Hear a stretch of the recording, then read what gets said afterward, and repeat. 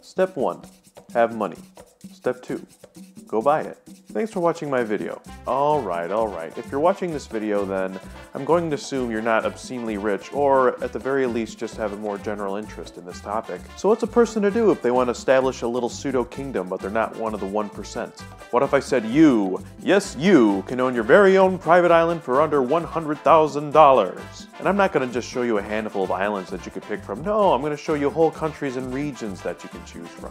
A heads up though, these places are cheap for a reason. They're either not the best weather, or they're so remote that living there is going to be proved difficult. Canada has a lot of affordable islands on either coast. Sure, the climate in Canada may not be the idyllic sunshine getaway, but it's comfortable during the summers and very pretty during the fall. Also, it rains a lot on the coast, so fresh water collection should be a slightly easier thing to accomplish. And as an added bonus, there's a lot of game. Next is the South Pacific, which consists of places like Tuvalu, New Caledonia, and Fiji.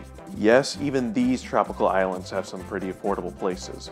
The reason why is because, well, they're extremely remote. You're going to have to struggle to get basic amenities like electricity and water, and development would be crazy expensive.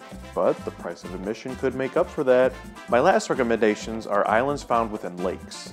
Yes, lakes. Look around the globe for countries with little development, but a lot of lake real estate. Countries like the United States, Finland, and Nicaragua have a lot of awesome islands and cheap islands to move to. As a bonus, you're usually not too far away from civilization to help you out if you're ever in a jam. Alright, so you went through the hassle of acquiring the land, and now you're ready to move in. But your future anarchist commune has no development.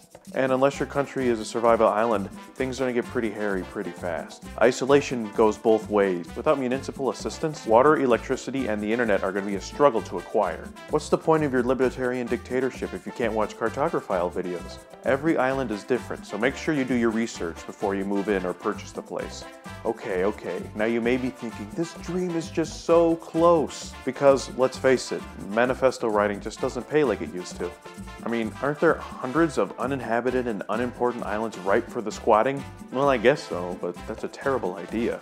I mean, every country on Earth claims some sort of land, including Antarctica, and it would be up to the host country to come and kick you off.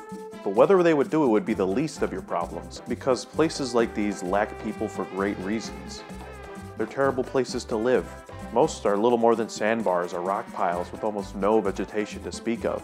And you gotta think, how are you gonna get resources there? Aside from their isolation, you're gonna have to smuggle everything there, including yourself. But you may say, what about Sealand? They did it, and they didn't even have actual islands. I mean, I guess it's possible, but incredibly unlikely. But hey, if you manage to build the Technocratic Republic of Jarvis Island, make sure to invite me over. Thanks for watching my video. If you enjoyed what you saw, please like, share, and subscribe.